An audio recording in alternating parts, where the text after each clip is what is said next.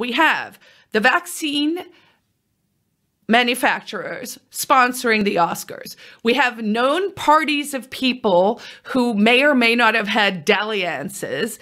We have the response to the joke that is violent, and now everyone's talking about it. Also, it turns out that Big Pharma is working on some miracle solution for this particular kind of hair loss. Now, maybe a less suspicious person would think that all makes perfect sense.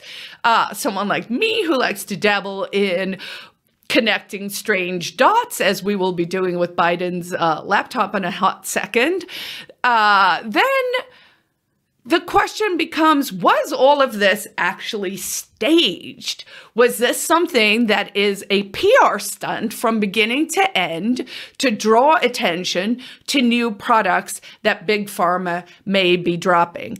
I don't know, but, I think it's worth asking the question.